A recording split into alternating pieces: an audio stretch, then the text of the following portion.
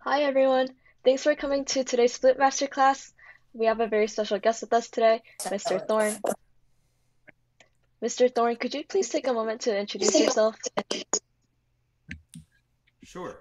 Um, I'm the flute professor at Northwestern, and I've been there for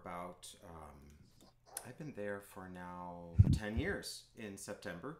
And before that, I played in the Houston Symphony for about 20 years. Thank you so much.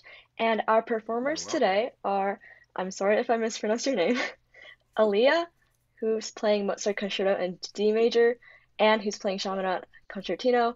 I hope I'm not mispronouncing that either. And Ellie, who's playing Boza Image for solo flute. Could you guys please introduce yourselves in order?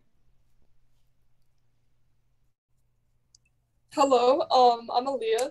Do you want me to give like a brief synopsis, or do you want me to say my name, or? Tell me about how long you've been studying, where home is for you, and how long you've been working on the Mozart. Okay. So I currently live in Fort Lauderdale, Florida. I've been playing flute since sixth grade. I've been working on this piece specifically for 6 months, maybe Okay. about then. Um, I forgot the other questions. I'm so sorry. No, that's good. That Okay. tells me a little bit there. And then you were going to go on to the next person, you know? Yeah, hi, Mr. Thorne. I'm Anne, and I am from Little Rock, Arkansas. I started learning the flute in sixth grade, and I learned the chaminade in seventh grade, and then I've been working on it like on and off since then for like various competitions and stuff. Okay, so Little Rock is home. Got it. Hi, Mr. Thorne. I'm Eloise, or you can call me Ellie. Home for me is in Frederick, Maryland, but I just graduated from the Interlochen Arts Academy, Michigan, so I've been living there. Um, Today I'm playing the Bozza Image, which is very new because I just finished all of my rep for high school. I've been working on it for about 3 weeks to a month. So, Okay. And did I meet you at Aria, Ellie? yes, Yes, yes, I you did. remember. Yes, nice to see you again. You as well. Okay, yes, Interlaken. I remember that. And I'm going to. They're working on the AC in my unit, so I'm going to put a fan on because in this room it's a little warm. Let me know if when I put that fan on, it disturbs the mic a little bit. So Sounds good. we'll see, because that'll give me a little bit of fresh circulating air. So if it causes problems, I'll turn it off. All right. All right, so you wanted to start with Aliyah, is that correct? Yep.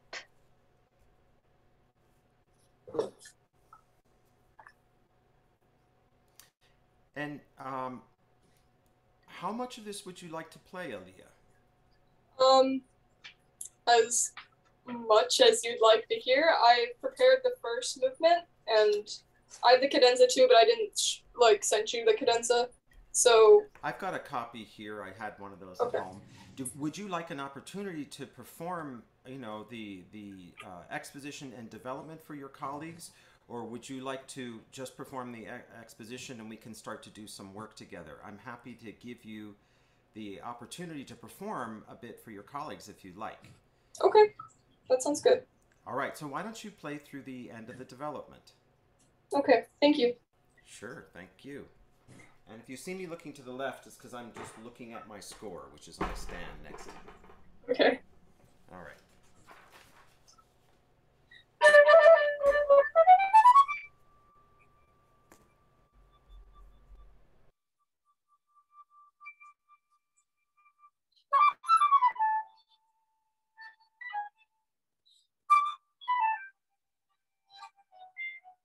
I'm sorry to interrupt you. Is the sound cutting out for other people as well? Or is it just me? I think it might be. Aaliyah, could you try turning on original sound?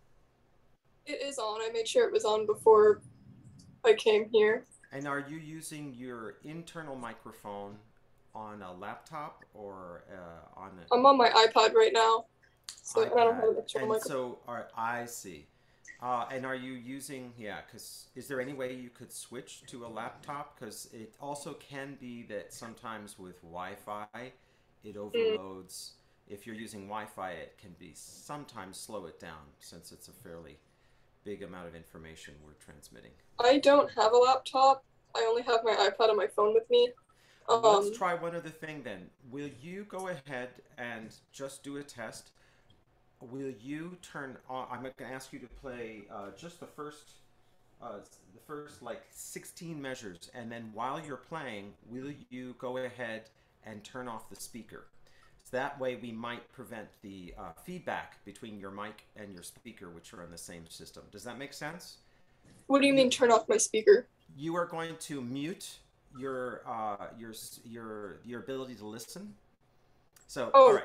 Yeah, so you want me to help you with this? At the bottom of your iPad Zoom application, do you see, and this may be different because I'm looking at it on a laptop, do you see a menu bar at the bottom where you see a little mic symbol and an up arrow? An up arrow? You know, a pop-up, so it allows you. And if you can access anything that helps you with the audio settings that would allow you to turn off your speaker while you play, that might cause less interference while you're on the laptop. So when you do that, just play about 16 measures and then come check back in, and we'll let you know if the mic is coming through. Okay. All right.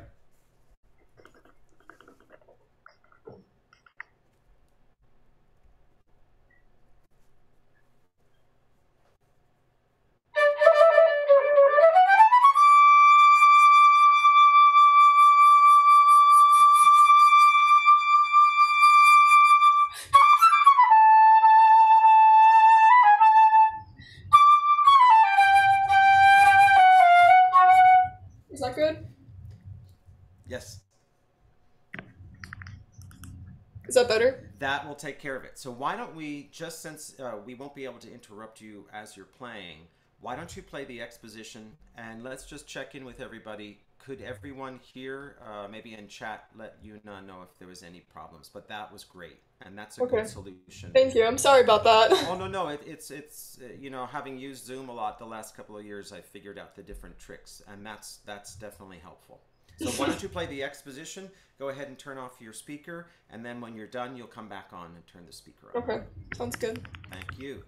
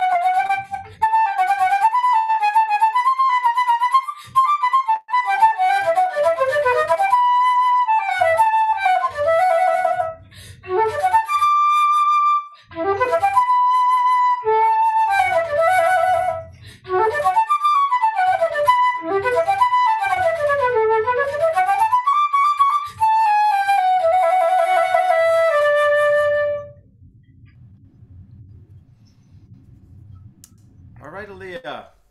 Good job. Good job. Just a couple of things. It'll be a little hard with the mic issue for us to do a lot while you play because we won't be able to hear you well. But let me give you a couple of things to think about. I think a very helpful thing would be to practice with a metronome set at half notes, because that as opposed to the metronome giving you quarter notes and kind of keeping the inner subdivision going for you, if you use half notes, you'll be then having to keep that inner quarter note pulse yourself. So I would practice it with the metronome on a bigger beat. And I think that'll take care of a lot of things there. I think a lot of the passages with the slur to tongue to tonguing pattern, I would practice them all slurred to try and even out the fingers first of all. Because then when you put the tonguing pattern onto those technical passages, you'll know that the fingers are moving evenly and in a regulated fashion. I think sometimes you might want to do a little bit of work on that slur to tongue to pattern, even just on a couple of notes that you would play in context. So could you play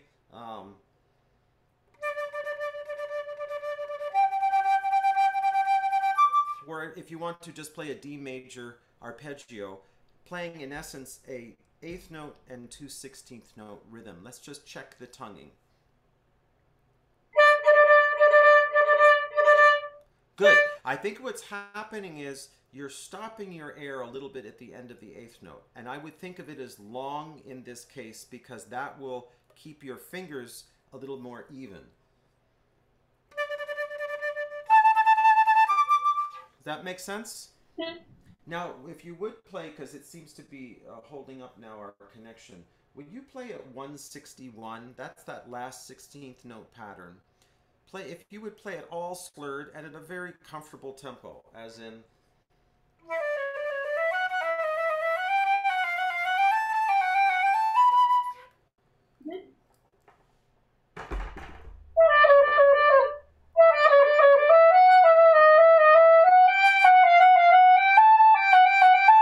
Sorry, I definitely did not tongue each repeated note.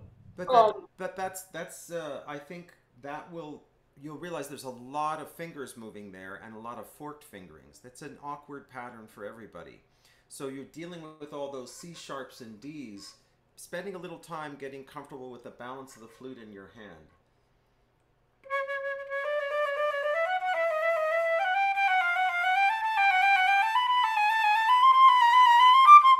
You'll be noticing there are different fingerings moving at different times. You want to make sure you have very good balance points in terms of the tube that you're holding. So really make sure that you're letting your right hand thumb help stabilize the lower part of the tube and that index finger. Will you just once try holding the flute for me and lifting all your fingers away except for these balance points that you have on the flute? Really go ahead and lift your fingers up so there you go. Once you have that flute really held in a stable fashion, it'll be a lot easier to keep the tube steady in your hands. And let me ask you a couple of questions. What do you think is a classical style, Mozart? What's different about Mozart, say, than Bach or Schumann or Beethoven or one of the Romantic era composers that we talk about, Mahler? I think I think Mozart is very particular. I think he added each of these slurs and like the tongue to slur to like patterns like that all intentionally. I think everything was put here with intention, and I think it's very meticulous like in that way. So I think like my biggest struggle while playing this music is to try and keep that sort of clean style, and to keep the lightness to it as well. Because there's a lot of notes, and I know he added all. I think you're very right about the idea of a light style, and I think that Baroque style is perhaps even lighter, less legato, less sustained. But this is slightly more sustained than that, and then you move into early and then late Beethoven, and the legato gets even longer. So I think here, in general, I would say the lengths of the quarter notes could be slightly shorter, as in the very opening, which I'll just ask you to work on that with me. If we could play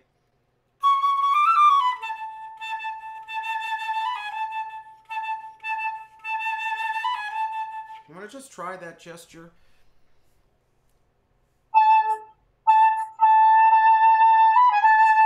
So in general, I'm hearing your quarter notes will be fairly long, and I'd have a bit more space. If we practice it very slowly, sometimes that can be very helpful with our phrasing.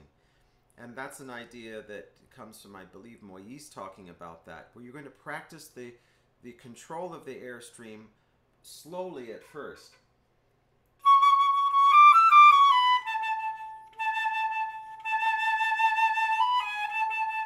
You want to try that? You'll realize there's like a slight mini taper at the end of each quarter note.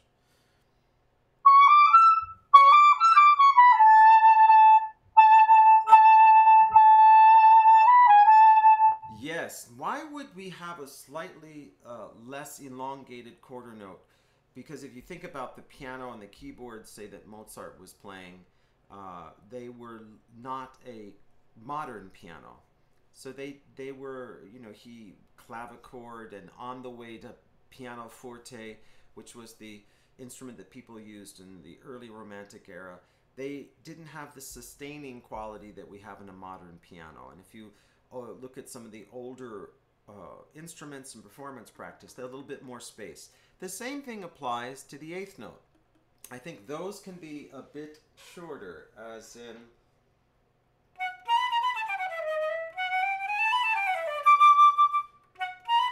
Inside out.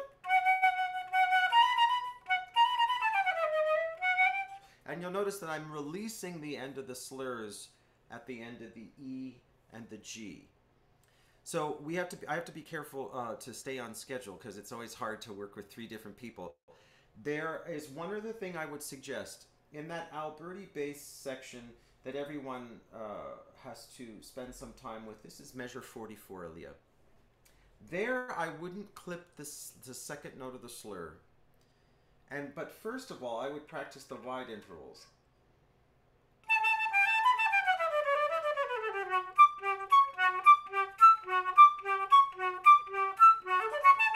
I'm going to just try that without the A's, as if they were détaché or tongued eighth notes. Sure. I'm playing the F and the D and the G and the C sharp. You're going to start at measure 43? Or 44? Wherever you would feel comfortable starting.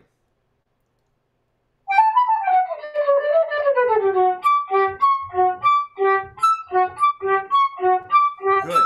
I think that's the biggest thing to work out, because really what that is that having to play those fairly wide intervals, in the case of the F sharp to the D there, where you're playing, what does that end up being, a 14th, right? It's beyond an octave. We're not used to doing that in flutes. We don't play that a lot, and we don't have an octave key, so we've got to get there on our air column. So I would work on that, and then realize when you practice it slowly, elongate your second and fourth 16th notes.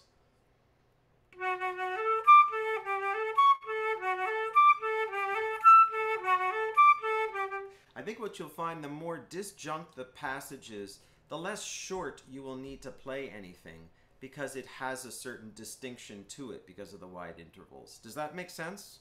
Yes. And just a couple of things I'm going to throw out there for you to think about. Let's see. Yeah, I would practicing everything slurred. Check your accidentals and measure 125. If you'll just make a note of that. And then I think we were able to cover it all, believe it or not. How about that? Wow. And I think practicing, yes, in measure 88, make sure you don't clip the half notes. And I think practicing with your metronome on the half note, giving you, say, 60 as opposed to 120 or 50, 56 or whatever tempo you like it at, will really help you with that. Do you have any questions for me? Has this made sense? Is there anything I can explain better? I do have a question. So when you were talking about, like, measure 37, or just in general when I have, like, quarter notes, if I want to make them have a little bit of a taper at the end, or just a little bit more separated, how can I do that at such a fast tempo? How can I add the taper in at a fast tempo? I think right now just tapering even slowly is a new skill. So I think practicing your tapers in general and not trying to do it too quickly yet. It will be very slight in context, sounding like... that bit of space. But to do that too soon when you're not comfortable yet with the taper will feel uncomfortable.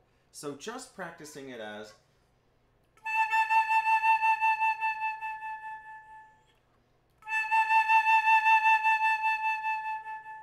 now in context you won't go that soft, but that probably feels enough of an initial challenge, and I'd start there and then realize as you get more comfortable with it,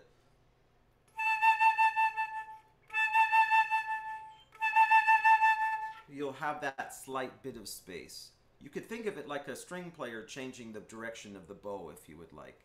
Did that help give you a sense of how to work on it? Yes, thank you. I think we have to realize that we always get very concerned about our fingers and about our tongue and tonguing patterns, and sometimes we forget to practice slowly our air and how we manipulate the air column and working with these slight inflection points. It was great to hear you. I want to make sure I don't get too far behind schedule. I know many of you may be trying to get prepared for exams and stuff. I'm not worried if we stop. You know, we can go a little past 7, but I realize people may want to eat dinner and write papers and do all those fun things, right? So, ready so we're going on to Anne, right? Yes. Yep. Okay, let me get out my copy of the Chaminade, and like I said, if I'm ever looking to my left, it's because I'm looking at the score. I just don't have enough room on the desk to not crowd the screen. Okay. How much so of this where would have you you like? had? Would you like to play a certain chunk of it, Anne? Are you looking forward to performing a bit for your colleagues? Is there anything you would like to target in particular? I would like to target the cadenza. Sounds great. Would you like to just go ahead and play the cadenza, and then we'll do a little talking? Oh, I'll check my mic real quick. Is that okay? I think we're okay. You might want to up the level or bring the mic a bit closer. Why don't you play a high note and a forte? Okay, I think we'll be okay.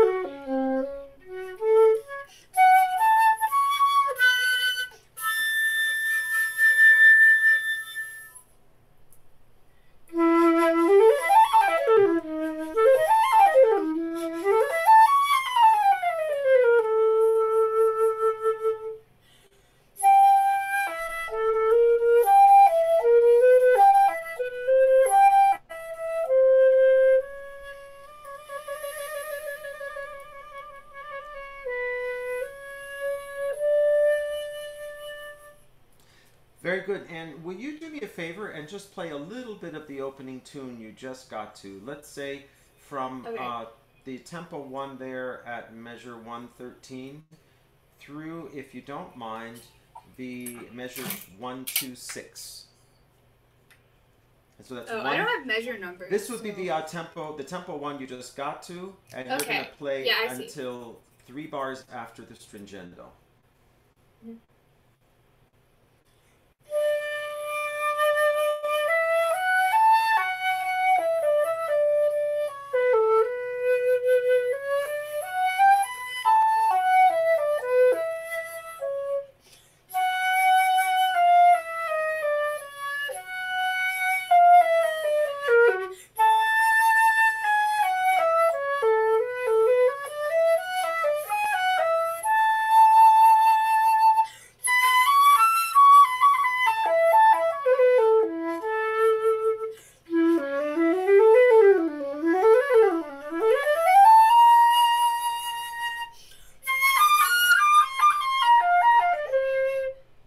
Okay, good. This was very helpful.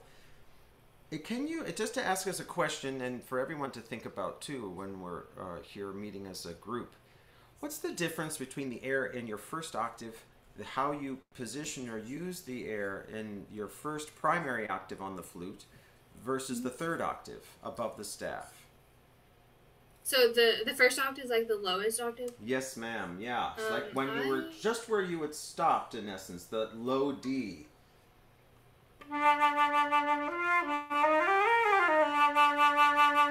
What do you change with your air? How do you position your air there? And how is that different than, say, the D above the staff? It's different. I think in the higher register, my air is more focused. So like my arm circle is smaller. Smaller. So the aperture is smaller in the third octave. Yes. Yeah. So what would that mean in the low octave? It's larger. Wider. And do you feel Wider. like it's the same shape in general, or does it feel different? I mean, sometimes going to the mirror and looking and seeing what your embouchure looks like up close can be helpful. Okay. I think in general, just since we're working as a group, you might find that the aperture is a bit wider, but not maybe necessarily as tall, but more blade-like. I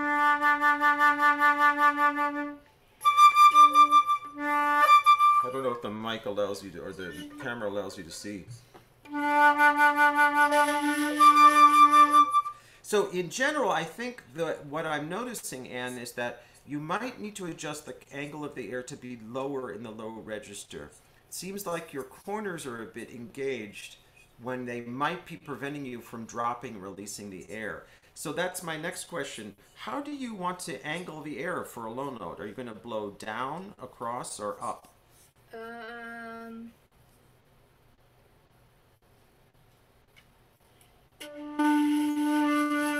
think down. Down. And I think what you'll notice is your corners of your embouchure are a bit too much engaged. And if you worked to release them a bit, it would allow you to drop the angle of the air.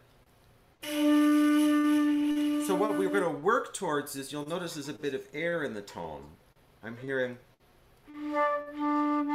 you'll hear that air, and we want to try and get more focus to the tone. Can you play a scale from, in B flat major, you're going to play a scale from the D in the second octave down to the first.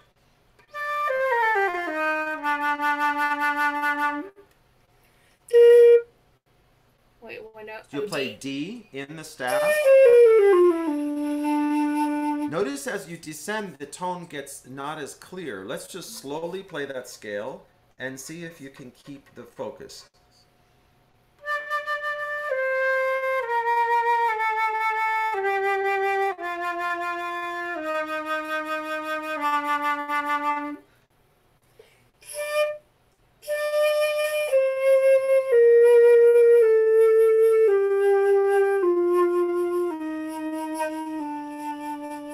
So it's getting better. Just below the G, notice it's getting softer.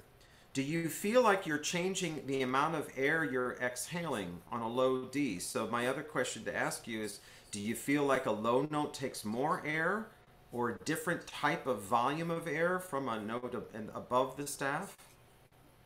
I think it takes more air. It does, and I think that as you go down to that low D, you might almost feel like you're crescendo.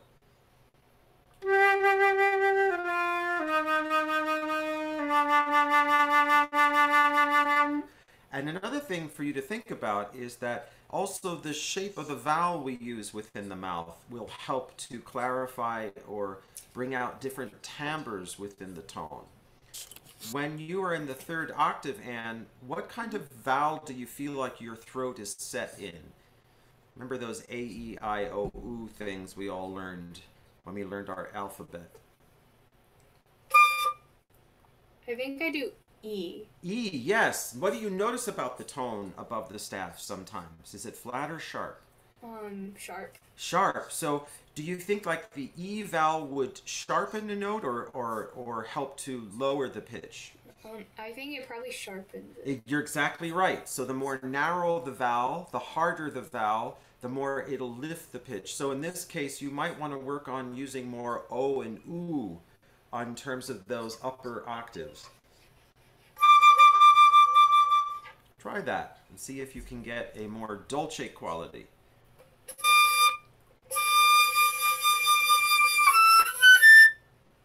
And you'll notice that there's certain positioning of the mouth in the way we use the tongue, in the throat, in the oral, in the cavity, whatever's behind your teeth. You can shape all that just like you do when you're speaking. So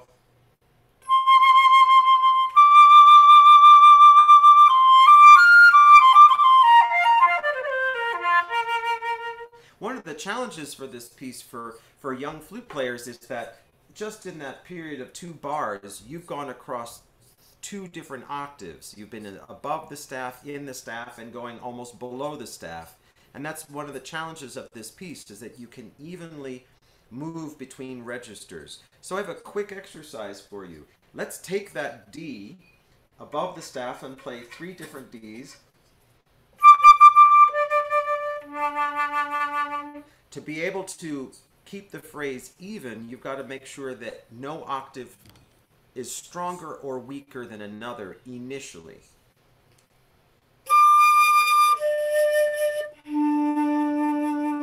Okay, that low D is getting better. Will you try playing the D above the staff as thinking of it as piano? You're going to think the D in the staff as mezzo forte. You're going to think the low D as forte.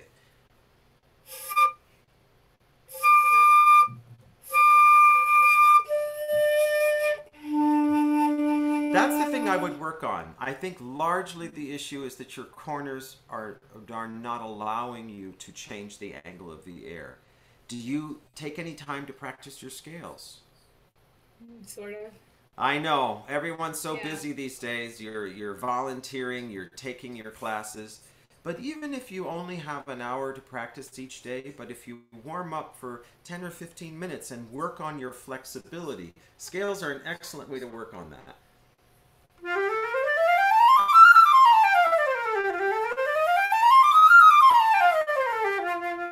Where you can work to slowly transition between 2 octaves. And if you don't play them regularly, even just playing them slowly,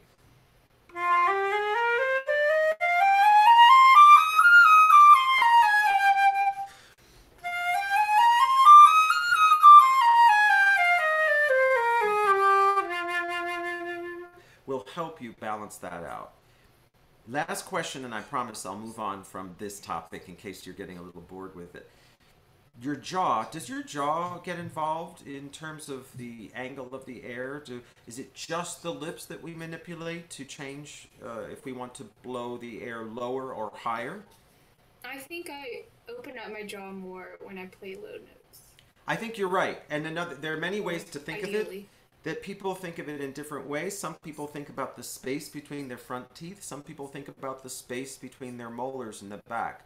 But in essence, it's not a big change, but that realizing that that space will also allow you to change the angle of the air, because if you have greater space between your teeth, you'll often find it's easier to aim the air down. So I would work on the center of the tone a little bit through those exercises.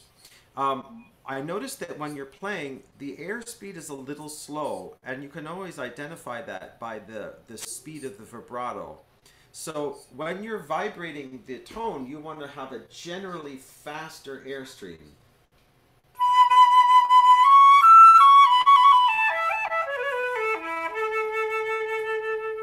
And I'm hearing the speed of the vibrato maybe a tad slower than that. You want to try whatever your favorite measure there, where you have that octave spread.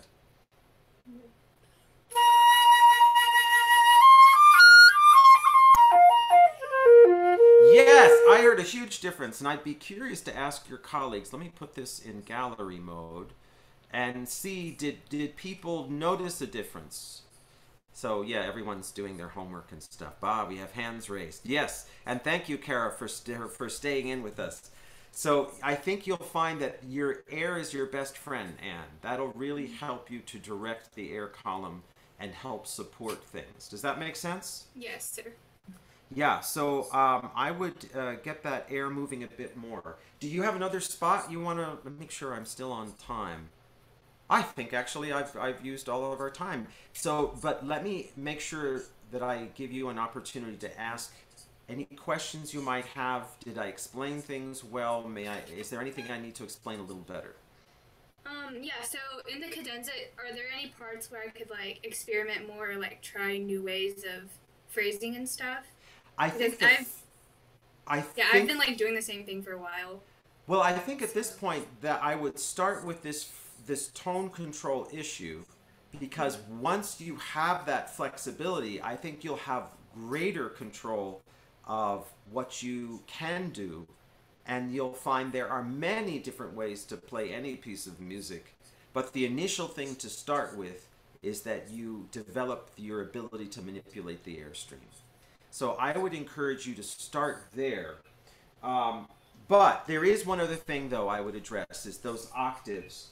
I think in general, that's where we deploy the jaw, the most helpful tool.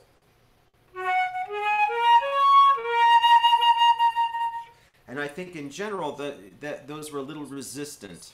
Do you want to just play those octaves for me before we move on to Ellie, I believe? Good.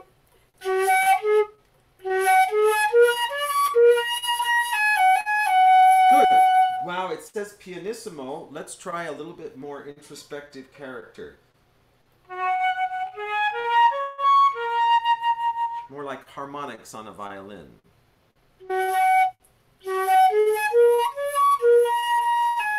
Can you play that for me about half the volume?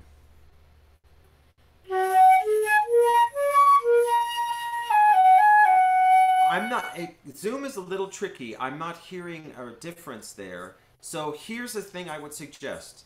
As you wanted to develop the center of the tone, also practicing your tone exercises at different dynamics. A lot of people will practice their tone exercises always mezzo, forte, and forte. It might be very helpful for you to find out what you need to do to support the tone by playing piano pianissimo.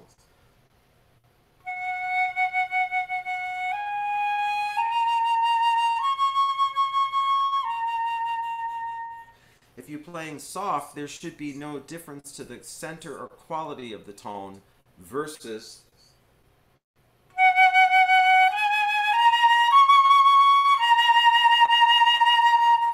so that's what I would work on. And sometimes I think spending some time on examining these different skills can actually give you more progress sooner than jumping into the music that's printed right away.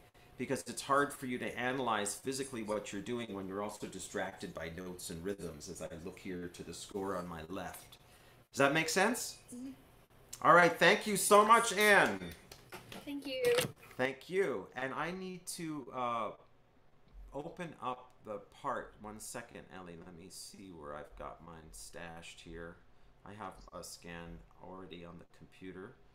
I should have pulled that Thank up you, a Anne. little earlier. I just wanted to jump in and say, after Ellie's performance, we'll be taking a group picture and then having a short Q&A. So if everyone can stick around for the picture, that'd be great. Actually, yes, I should have opened this up sooner. All right, let me just open up the copy in the email that you already sent me a PDF of. Thank you for doing that, because that'll be a faster way to find it. And Ellie, you want to test your mic and see how the levels are? Yeah, definitely. Let me adjust this. All right.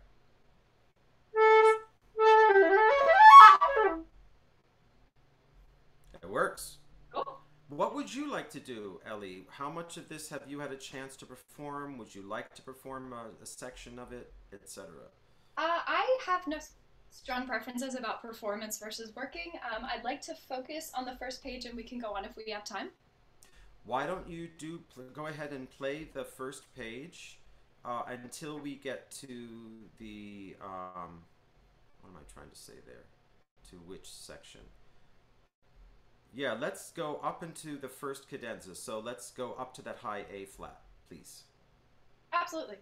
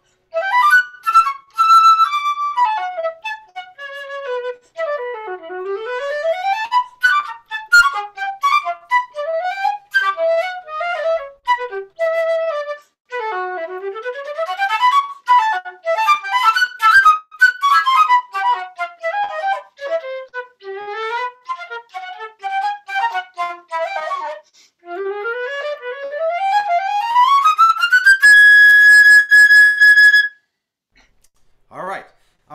I think one of the first things to work on there is, let me get on the right page. I'm noticing, or I'd like to have you spend some time examining how you connect those slurred notes.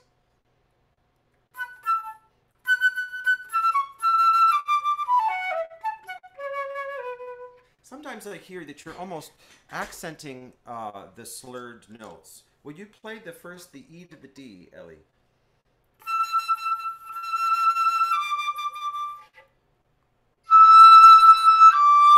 Yes, good. And will you play that from the beginning of that measure?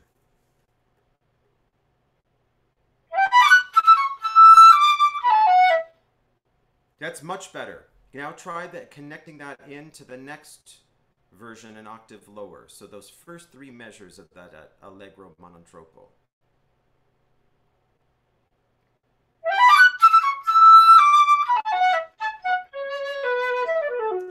Good. How did that feel to you, and what was the difference? It felt much freer, and it felt like the line had just more momentum as opposed to kind of like more punches. Right. I think you can feel that kind of connection between notes.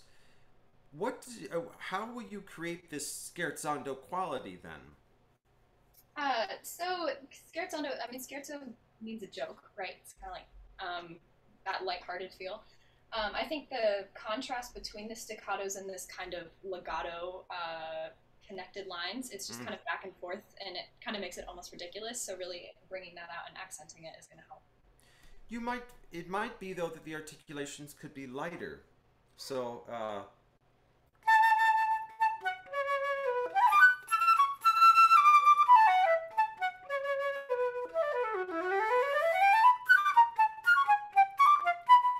so it's playful. You want to just try bringing that out? I don't know if my demo comes through via Zoom, which is always a tricky part of teaching via Zoom.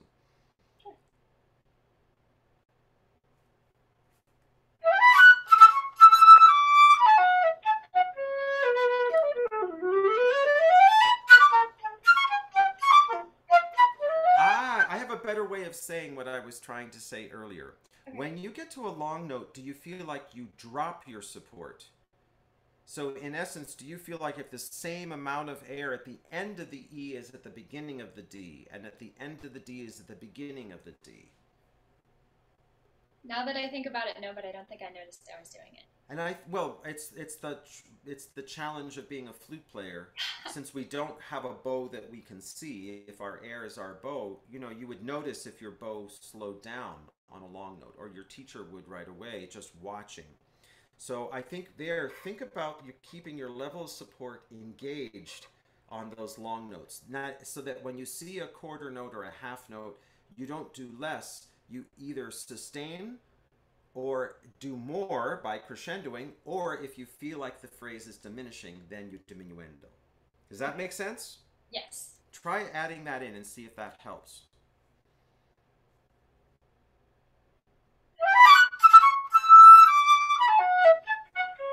Good, good, good, good, good. And I think this relates to what we were working on with Anne, is that you need your air is your energy.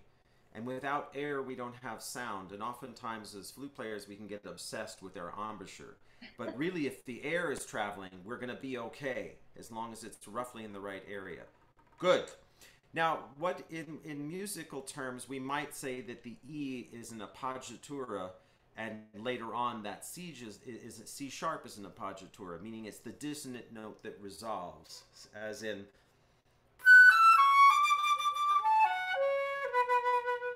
Those are probably, we could sit on those notes and be, I feel, at rest, as opposed to. Don't you feel it wants to resolve to that D? You know, it's like to take a break, you'd have to get to the D. So we call that note an appoggiatura, and we have a dissonant note. We usually vibrate the dissonance. That's one of the typical things we do in classical, European classical style music. Not always the case in, say, jazz and other styles of music that have been grown up here in America, or Indian classical music. They might do things in a different way. They use different sense of tonality and modes. So here, though, we'll tend to give a little bit of sweetener to that note.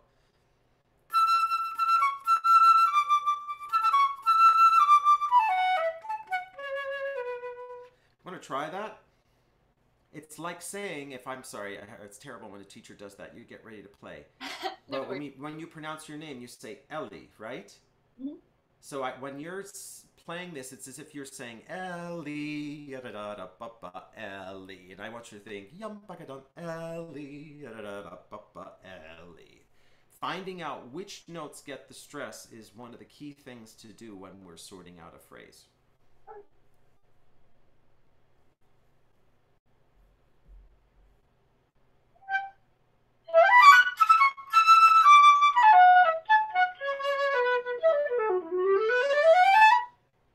Already much better. And another thing, another concept or way to think about this idea of legato and connection is, don't ever let your air know what your fingers are doing.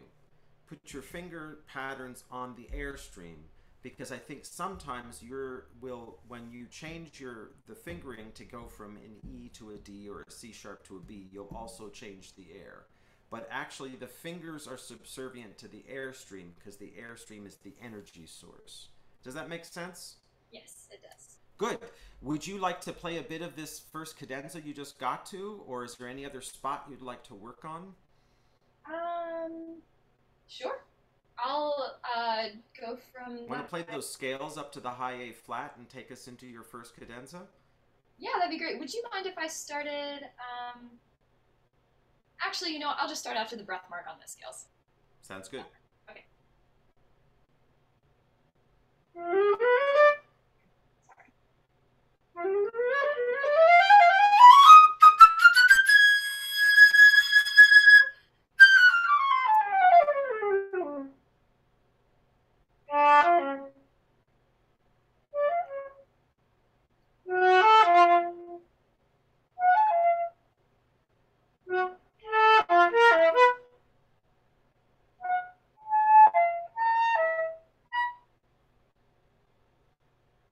Can I stop there? I haven't totally polished the next section.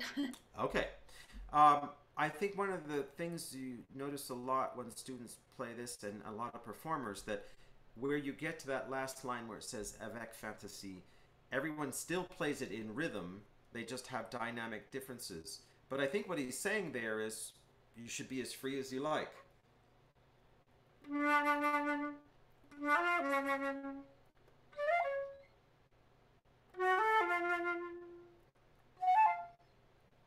So that it feels as if there are two different voices in dialogue.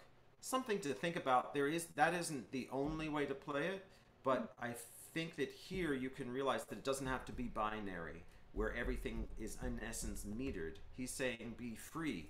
And I think this should sound like a moment of indecision in terms of the piece. The audience shouldn't know where you're going yet, because you're almost deciding in front of them. And then this next pattern where you have the contrary motion between the two chromatic voices, as in.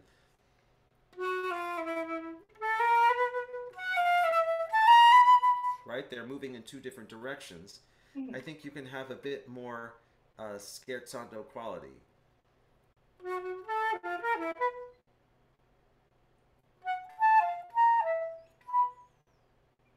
So that it's as if two characters are having a dialogue in a movie or in a novel where the dominant voice is the louder voice and the questioning, which is said in an affirmative way or a commanding way, and the dolce or piano voice is unsure.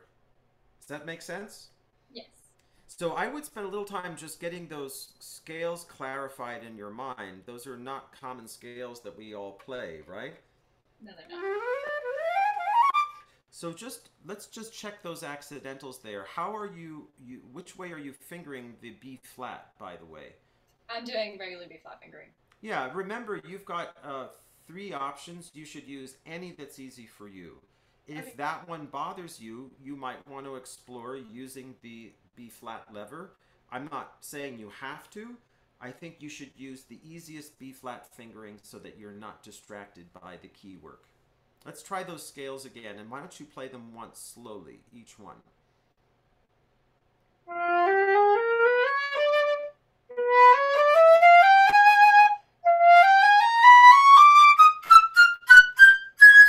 Very good, Ellie. And that's what I would. Now that you have that clarified, you could try playing now each one closer to tempo, but not connecting them yet.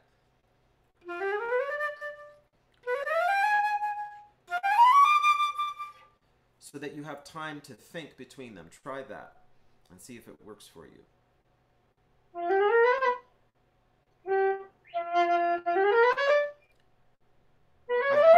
I think that's helped us figure out the area to spend time on. From what I'm noticing, I believe, is it's the A flat to the B flat, and or it could even be just the pinky coordination. You might want to spend a bit of time playing.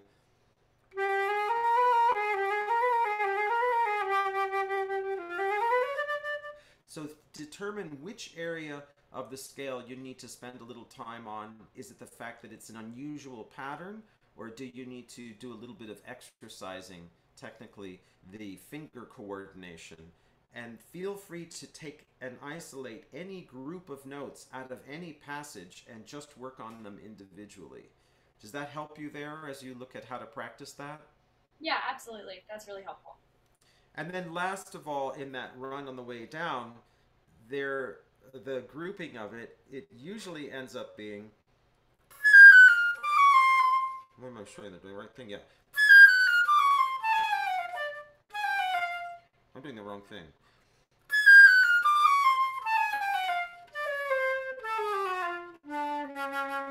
You may want to clarify that, which I think you already have, that the first one is if it's almost an incomplete version, because later on it starts on A, right? Natural. So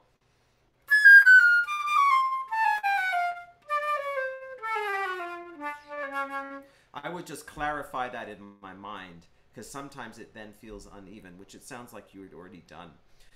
Do you have any questions for me? Did I explain things well enough? Is there anything I could explain in a different way? I think that's it.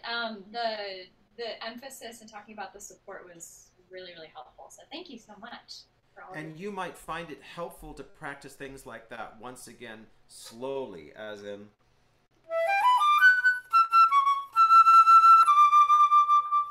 Where when you're playing slowly, you'll be able to have time to observe your air column and your embouchure work. And remind me, are you finishing up at, you finished at Interlaken? Is this your last year? Yeah, I just finished. I just graduated last Saturday. Oh, great. And where are you going on college-wise? I'll be going to the Royal Academy of Music at the University of London. Oh, terrific. That should be very exciting. Yeah. Who will you be studying with there? Paul Edmund Davies. Terrific. That should be a great experience going abroad. I think probably Yuna's probably ready to begin the next section, because I want to make sure I don't run too far over. So congratulations to Ellie. So Yuna, why don't you take over and let me know if I'm mispronouncing your name, because nothing is worse than having your name mispronounced for an entire hour. No, sounds good. I think you said my name right. All right. All right, at this time, we'll be taking a group picture with everyone in the masterclass.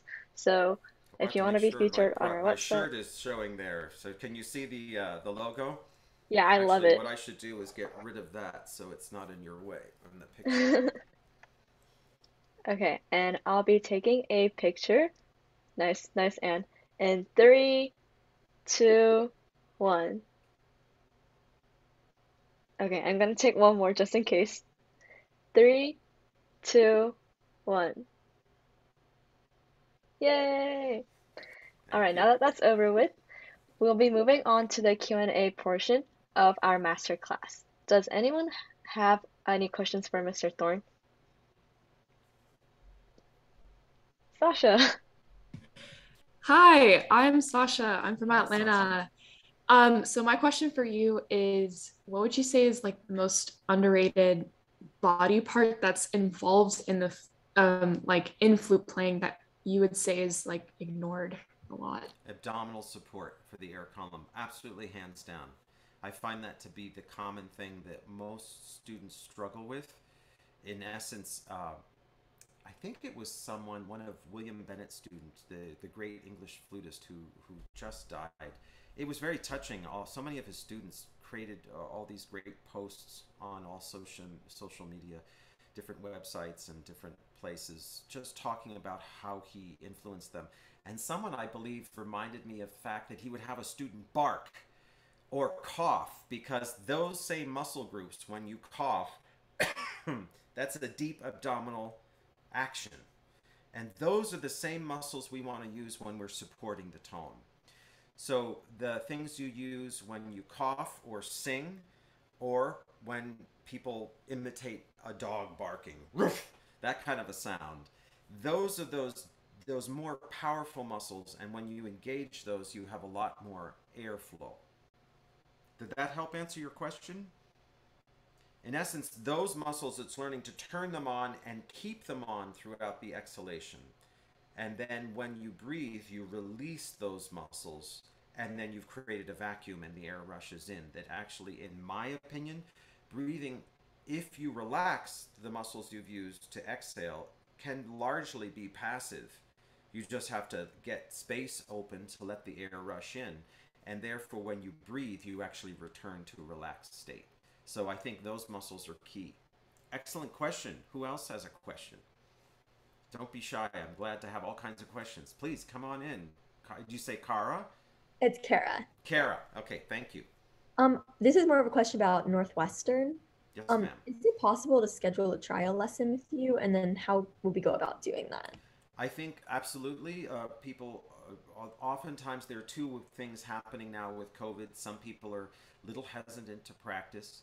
I'm always happy to meet with students, and feel free to share this with your colleagues if you know of anyone who asks questions. I think most people at these days are comfortable meeting with students for prospective lessons via Zoom, especially because it's expensive for you all to travel to these schools. And as you're already thinking about, if people are looking to apply, you have application fees, you've got a lot of things to be thinking about. So I think Zoom is certainly a good option. Some students feel that they want to see the campus and meet in person. And I think when COVID rates are lower, and they're obviously dropping in the Northeast, I think we'll be down. We're currently high in Chicago.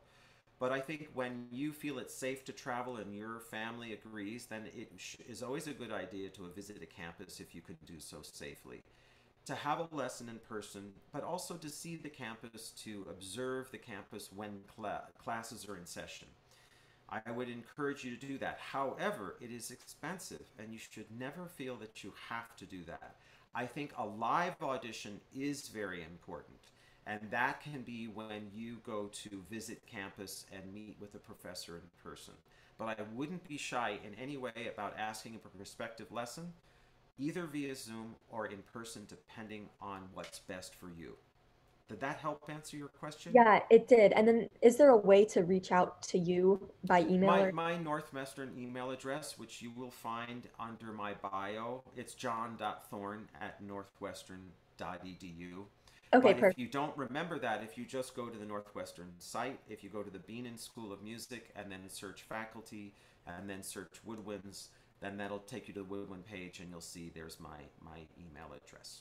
All right, thank you so much. Yes, I'm always happy to meet with students. Usually with Zoom lessons, I don't charge unless the person has, I'll usually say, why don't we meet for 20-30 minutes? Because you have to figure out if someone's got a good connection and an external mic. So usually what I'll say is, let's just meet for a little bit of time. I'm glad to hear you play, answer some questions. And if someone's got a good setup, then we can plan to either meet for longer or schedule another meeting for an hour, and then I would charge a fee. But I think it's always good to meet with people. All right, thank you so much, Mr. Thorne. You are welcome, Kara. Who else have we have, Yuna? Does anyone else have questions in this room? I have a question for you. Yes, Ellie, go first, and then I'd like to learn something from all of you about your experience with Do Re Mi. Okay, so obviously as a college professor, you hear a lot of live auditions every year. Yes. And I absolutely adore asking this question. What is something that people do in like live auditions that you find incredibly either makes them stand out, or something like that is just like they walk in and you're like, oh my gosh, like, you know. I mean, I first of all, auditioning is hard, and I think you have to realize that I think anyone who's listening to auditions should have an attitude of humility. It's a lot easier to listen to an audition than to play one. And if anyone has an attitude when someone walks into the room of, oh my gosh, that's not being particularly helpful to the situation. The job of the people who are running an audition, whether it's a university or an orchestra, should be to make people feel comfortable. It's an awkward situation to go play for people you don't know at all and have to go out there and perform for people. So I think the most important thing is for the professor to encourage the student to start with something they like to play, to give them a moment to warm up. I tend to do 20-minute auditions because I want a student to have 5 minutes to start to settle down, as opposed to one of these 5 or 10-minute auditions where they feel like they barely got their feet on the ground and the person is saying thank you very much. It's not an orchestral audition. It's very different when you're auditioning, say, for the Chicago Symphony or National Symphony or whatever orchestra in your area, where they need to know that you can deliver with very little time to get comfortable with the situation. I don't feel that way at all when people come to audition. So I have to honestly tell you, each audition is unique to the person and the performer. I'm not looking for someone to be a cookie cutter or no particular type of audition itself. I would encourage everyone to know their repertoire thoroughly. I know sometimes people will come in for audition repertoire. It's different than in a masterclass situation like this where you're learning something and you want to get some ideas. But I would know the complete piece. You may only be offering 1 or 2 movements of it, but I would know those movements thoroughly. And I think the best thing is to bring in the material you feel represents your best playing when you audition. So if someone feels like I've got to play Eber Concerto, but it's not the piece for them, don't play it. Play the pieces that that show your strengths, because I think at this level we're looking for potential, not for perfection yet. And I think that's you should relax and play your way and show them how you approach the instrument. Did that give enough clarity to your question? Because that's a very complicated and long discussion that I'm just giving a brief answer to. Yeah, absolutely. That was great. I would hope that any student, when they're auditioning for Northwestern, never gets the feeling that they are, like they come in and that I'm disengaged. If someone has taken the time to fly in and play an audition, or with COVID, we had to meet online, I would want to be there and be listening and let them feel that I'm trying to provide them an opportunity to play their best for me. Anyone else? Yes, ma'am. Come on in. I think you were talking to me. Hi. Yes, thank you. Okay. To kind of go back to that question, do you have any music in particular that you're looking for? Like when you say like showcase your strengths, what if the music that was brought to you was something more contemporary, like for example, per se, um, would that be an acceptable like supplement to an audition? Of course, with like this like standard repertoire, but performing contemporary music like that for an audition, is that something that's okay to play, or do people really want to Absolutely. hear Mozart and Bach? No, no, no. I think that's great. If you feel like when you play contemporary music, you really play your best, I would bring it. Now, the only challenge there is if it's a piece that I've never heard, it's a little tricky.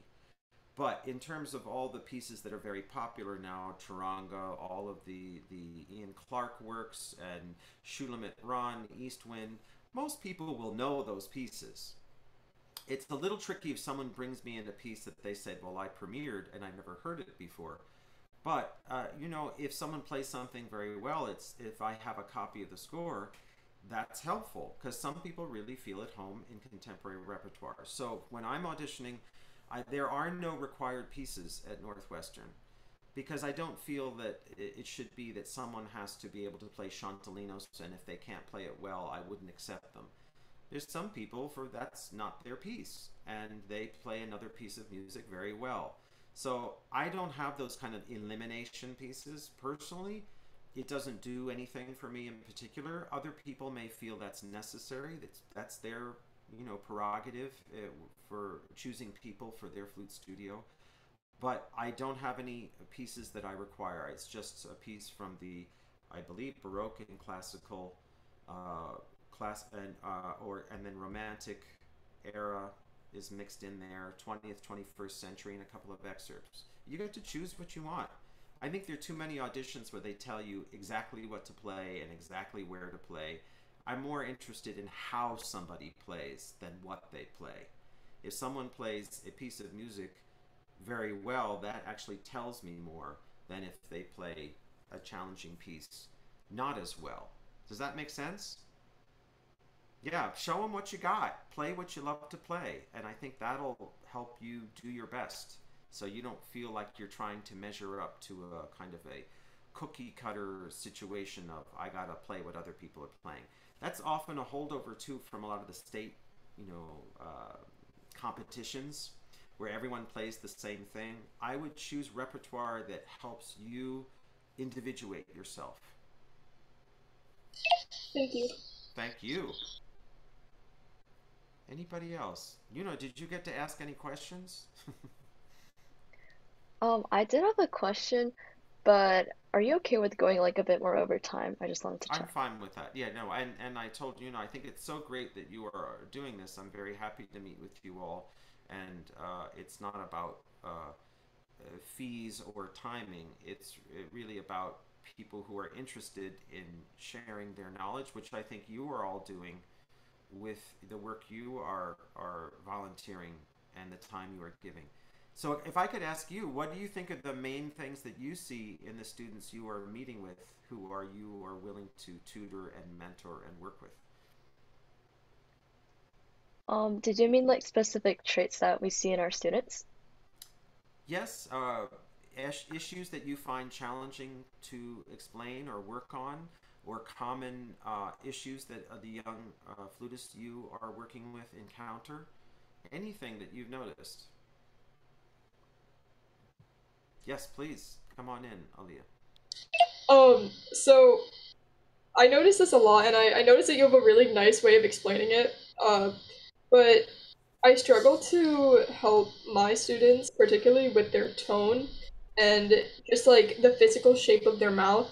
I think like when I was learning, I teach a lot of things that I've just learned from experience as I've grown, but tone was not really something that I really like worked on. It was just like I just practiced a lot and it got better over time, and I don't really know exactly what I changed about myself to get to where I am.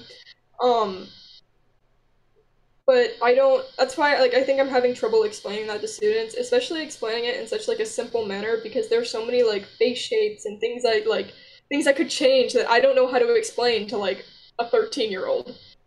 Well, I don't think, first of all, teaching is a learning process, and none of us start out knowing how to do all that stuff. So the search for the information is where the teacher learns from the student, in terms of you thinking about, well, what am I doing? Or when I listen to whatever flute player whose tone you admire, and you hop on YouTube or their website and you start watching their videos and you're thinking, what are they doing? So I think the biggest thing about being a teacher is willing to learn from the student by observing what they are doing, comparing that to what you think might be other options, and noting the difference. So you don't have to say to one of these young students, look, I have all the answers, but let's work on it together. And you have such a great resource, which when I was your age, I wish I had, where you've got so much video content to observe and recordings. I mean, you don't have to go physically, either take it out from the library or buy it and save the money for it if you have a streaming service. And even those who don't have the money for one of the streaming services, they can hop on YouTube and endure a couple of commercials and see these famous players. So you might want to help these young students by identifying some performances they could not only just listen to for free or on whatever streaming service they have, but also watch. And then ask them to compare what they noticed that performer doing. You might find a video where you can really see up close what Paud is doing, or Lorna McGee, or Buryakov, or all the players that people admire. You know, Jasmine Choi has so many video content up there, and really watching and examining what they're doing. And that might be something where you could give them some things to listen to or watch, and then see what they come up with is the difference between how they're using their embouchure. You're right, it takes time, and I think eventually it's just the doing of it, as in most things, that will get you where you need to go. But you don't need to tell them, I have all the answers. Let's see what you notice and what I notice and talk about it together. But how am I should I be able to identify, like, what's, like, different with their embouchure? Correct me if I'm wrong, but is there one, like, cookie cutter, like, set embouchure for every, okay, great, because I didn't think so, but how can I identify that, especially through just a digital platform? Like, if I was standing in front of them, I'm sure it'd be much easier for me to identify it, but when they're through a screen, it's especially hard for me to see, like, what they're actually doing with their face. Zoom is hard, and it depends on the connection and what kind of device the students are using. What is the range of devices that your students are transmitting? Are they using laptops? Are they using phones? Are they using iPads, desktops? What do you notice in general? I think laptops. Probably. For the most part. If that's the case, then just ask them to don't to be weird, but you can get them closer to the camera so that you can see. And in some ways, that can actually be easier than feeling like you're getting in someone's physical space when they're teaching, where you may need to see their embouchure, and you don't, some students don't like someone getting too close to them, and you have to be very respectful of people's personal space. It can actually sometimes be easier via computer. You can say, get right up in front of the camera and let me see what your embouchure is doing. And you'll be able to observe, and if they're recording the session, they too will be able to watch it later on. And they'll be able to see what their embouchure is doing. So recording oneself in the lesson and taking the lesson and recording it, whichever way you want to look at it, will be very helpful. I think John Krell, I grew up in the what they would say is the Curtis School, the Kincaid School, having gone to Curtis when John Krell taught there with Baker. Baker was very famous, and everyone thought, oh, you have to go study with Baker. To me, he wasn't a very compelling teacher. He was a great performer. He played the flute very well. So you learn by watching, but he wasn't about to explain anything that didn't really interest him. So it was kind of a teacher where if you were good at teaching yourself by watching, you would thrive. If that wasn't the case, then you were kind of on your own. And I was good in mimicking and observing, so it was helpful. But John Krell was much more of a pedagogue, and he's the one who wrote that great book, Kincaidiana, which I encourage everyone to read, where he gives that very brief discussion of an embouchure, that it's like both a pucker and like a whistle and a frown. So you feel like and then also not letting the corners get up too high, as if you're blowing across a hot liquid that you're trying to cool. I think he then describes that, you know, you're going to be playing on the inner wet portion of the lip where it's not so cracked and dry, and that you'll have that kind of relationship of the embouchure. It's a very complicated thing to talk about in just a couple of minutes because a lot of students get confused. The embouchure, when you're moving the embouchure, you're actually moving multiple muscle groups in different planes, and so it's a little confusing. The jaw will be feeling like it drops or it drops or closes a little bit. It moves on a hinge. So that moves a bit like this, meaning your teeth getting closer together, the jaw will raise. Your lips will feel like they're moving across the lip plate slightly to cover more of the embouchure hole or less, while you also feel like the space between the lips, the aperture for a low note is wider and for a high note is more circular and smaller. It's a lot of moving parts. Just like someone breaking down someone's bow arm, where yes, the shoulder is involved, yes, the elbow is involved, yes, the wrist is involved, and yes, the fingers. It takes time. So in any case, you might want to do a little bit of quick reading of some of the main books that people read. I think Kincaidiana is very helpful. You will notice that there is not a ton of instruction in writing as to what one does with the embouchure. There are different approaches. Some people play what's called rockstraw method, where they roll the head joint in and then roll their hands out. That's kind of anathema to the Curtis school, where you kept the head joint in general more in line with the keyboard itself. There is no one way. The last thing I would give you a bit of advice is that each student has different shape of their mouth. A lot of students these days will have braces on, so their embouchure will be changing a lot, and that once the braces are removed, they'll have a different shape to behind the teeth. You might feel you need to kind of hold off on identifying exactly the changes they should make until their braces are removed. But in general, some people can have an overbite, some people can have an underbite. So the position of the head joint, whether it's rolled in or rolled out, and I would suggest in general that people who have an overbite, like in essence what the expression people use as having buck teeth, tend to roll out the head joint a bit more because their angle of the air is further out. That's what's right for them. Someone with a tremendous underbite, where the lower lip is in front of, in some way, the upper lip, will probably need to roll in.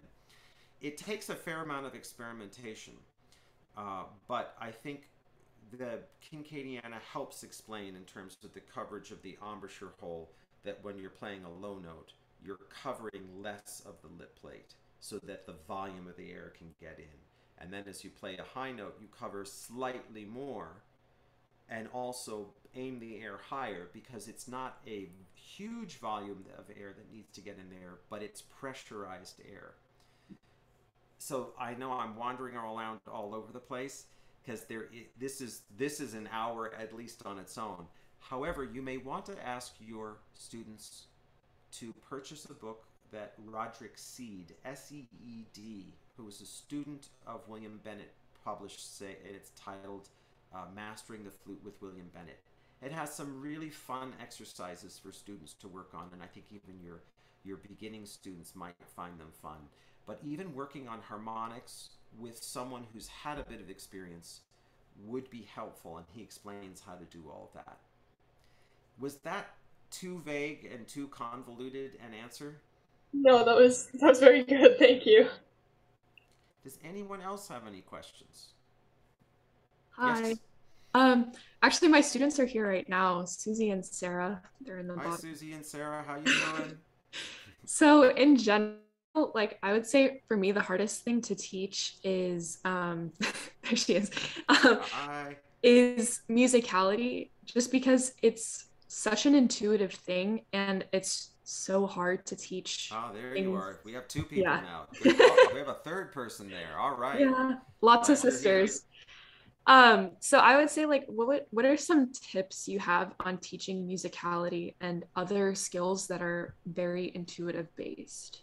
I think a lot of the times in the American school, they will teach you that this note is called A, and you finger A on the flute like this, and it sounds like this. So they would say, the second space is A. We finger A like this on the flute, and then you have them play. But I think a better way of doing it is saying this note is called A. On a score, or in the staff, it's notated in the second space. And on the flute, and you could even, if you have a piano, saying on the piano, it's this key. And on the flute, this is how we finger it. Because oftentimes students are looking, in essence, they're learning music through a mental fingering chart as opposed to hearing it. And I think the most important thing to do is to teach a student to hear something before they play it. In Europe, back in the old days, and I don't know what it's like now, solfege or ear training was common. And so even before students were playing instruments, they were taught to read music and hear that and sight sing something. And a lot of flute players, we start later than violinists or pianists, and we start when we're 9 or 10. And one of the best things you might teach your students to do is to listen to some music. Perhaps you could identify some interesting recordings that aren't too long, so that Susie and Sarah don't feel like they have to listen to a 20-minute long sonata, but they might listen to a movement of this piece or that piece where they start to hear it, because you have to get it in your ear. And I was just lucky that when I grew up, at the age where I grew up, a lot of radio was still popular. And in my house, I grew up with radio on, whether it was classical or jazz, all the time. And my dad had a huge recording collection, and I just used to listen to stuff. And I liked to listen, and that kind of trained my ear. So I think listening exercises can be helpful, because music is a language. And like any language, we have a proclivity for communication. We innately start to learn our mother tongue, whatever your languages are being spoken in your home. If you can encourage your students to realize they have already done the greatest challenge in the world, which is learning how to walk and talk. And it's no harder to play an instrument than that. If they can wake up that kind of initial toddler infant ability to imitate, and learning that to learn to play the flute is no different than when your family was trying to teach you to say the word dog. And you'll notice in your siblings or your friends' siblings that the family will understand what a kid is saying, and you said that's not even close to the word dog, but they've been pointing at the dog and saying "Ugh," and the family says, yes, that's a dog. Your job is just to say that the initial attempt of your students isn't necessarily incorrect. It just needs to be refined. Okay, that's a good attempt of the first pronunciation of that phrase. Let's try and clarify it a bit, just like your parents did for you when they were teaching you to say Sasha, right? They spoke slowly. That's right, it's Sasha. You may have missed the H or the sh in it, which is a little bit more complicated for a toddler, and they just help you clarify that until you made the correct sound. Does that make sense? I would say break it down for them and analyze how you're putting things together, and then work on these little structural nuggets of information. Thank you so much. You're welcome. I think Anything? this Yes? concludes our masterclass, because it's already been going on for 30 more minutes. It is, and but you probably have papers and exams, or school's over and you just want to be done.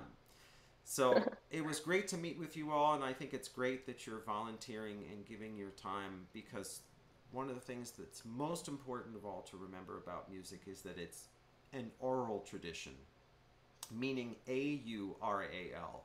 You have to hear it, and it's not enough just to be handed a piece of music and a flute.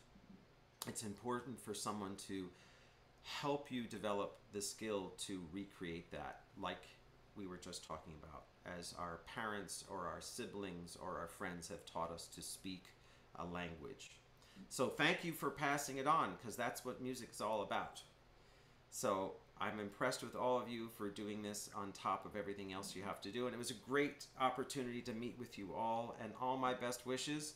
And Susie and Sarah, keep practicing. All right, thank you. And thank you, Yuna, for organizing everything. You were so organized and on top of it all, and I'll keep my shirt with pride. Thank you, Thank Mr. Thorne, for your you. time. Thank you. Thank Have a you. great Have a good night, summer. everyone. Bye. Goodbye.